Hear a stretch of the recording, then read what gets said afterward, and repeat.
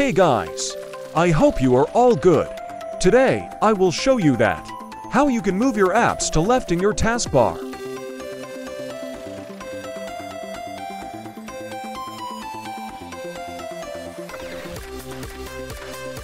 So let's start the video. Welcome to my channel TW Tech.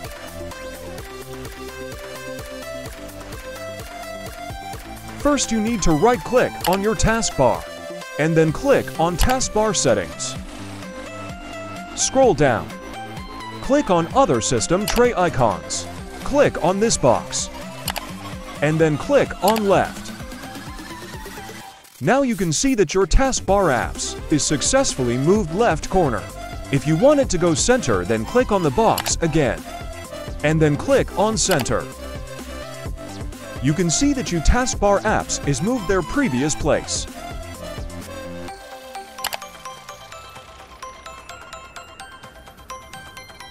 So that's how you can do it. If you like this video, please subscribe to my channel. Bye.